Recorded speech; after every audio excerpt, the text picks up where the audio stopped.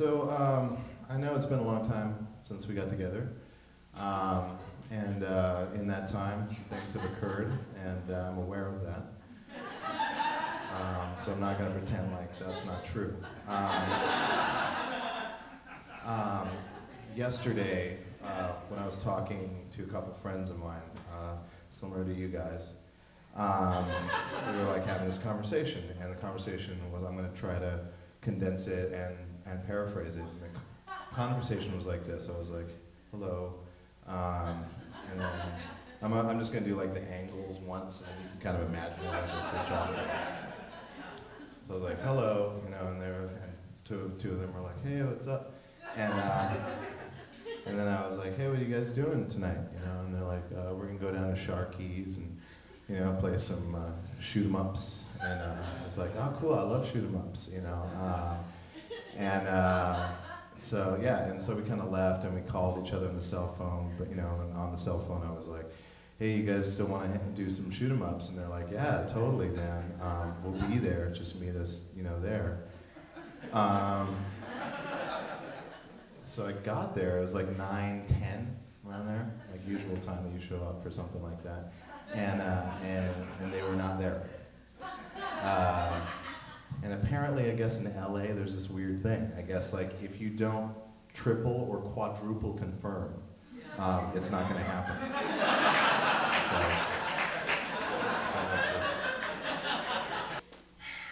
So, okay, guys, ready? Here we go. All right, here it goes.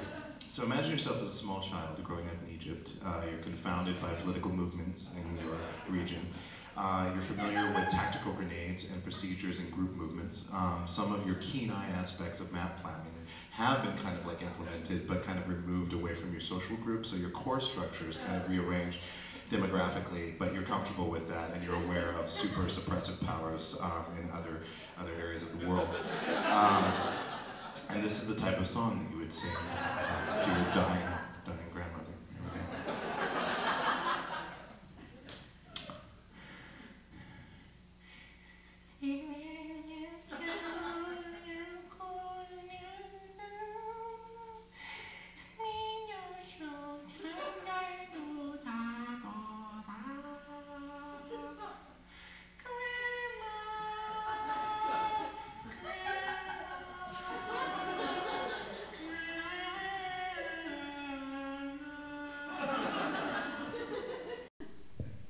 In 1866, people were confused and oftentimes had a difficulty with understanding the universe around them.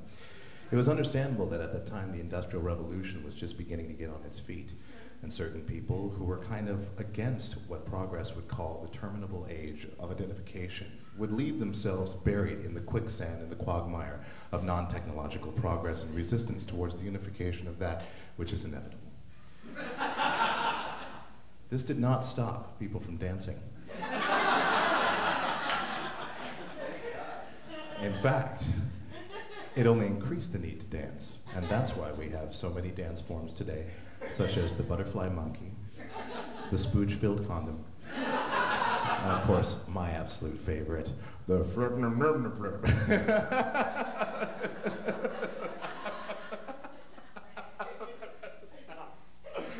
Stop, guys. Those are embarrassing. Yeah, so I guess the thing is, I'm from Montana. I don't know if you guys know that. I'm from Montana, Great Falls, Montana, and we used to do a lot of camping. It's an apostrophe without the G. We would go out, this is the deal. This is what we'd do. We'd hop into cars, usually 3 of them, about 10 kids. We'd go to a camping place outside of town. We'd drink 4.5 to 6 ounces of Robitussin each. We build a fire, and generally what happens on Robitussin, as you guys all know, is you drink 6 ounces or so. You kind of fall asleep, you take a little what they call a robo nap. About 20 minutes or so, and then you get up and your eyes are wide open, and you feel as though you're wearing a giant astronaut suit, and the world around you is made of marshmallows. Generally we would just pick a point in the distance and walk in a straight line towards it.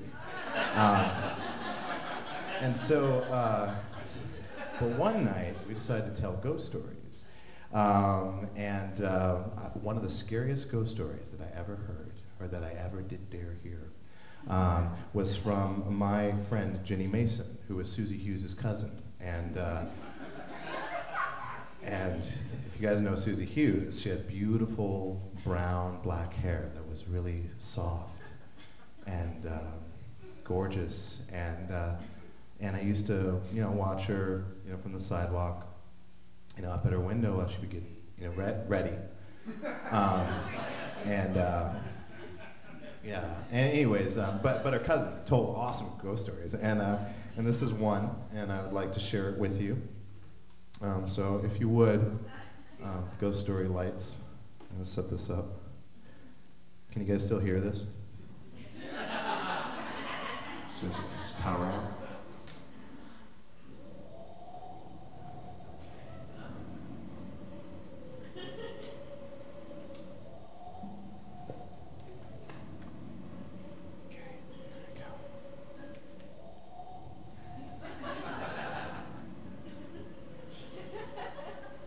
It was a dark night.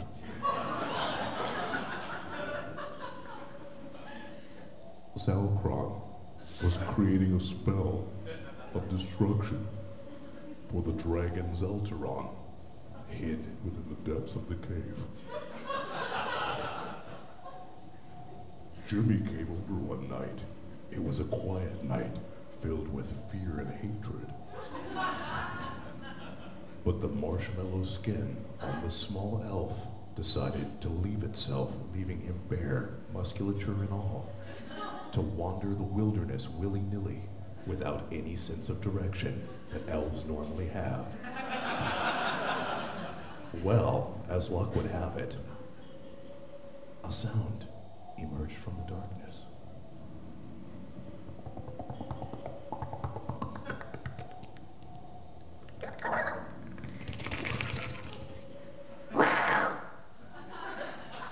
Said the sound.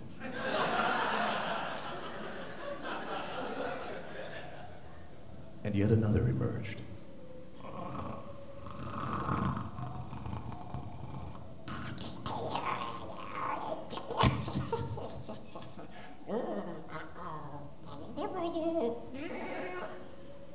Said the second sound.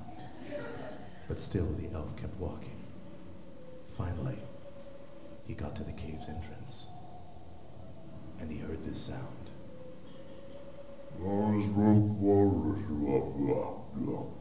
Which translates to, He puts the fucking lotion in the basket. Put the lotion in the basket. Puts the lotion on its skin. Put the fucking lotion in the basket.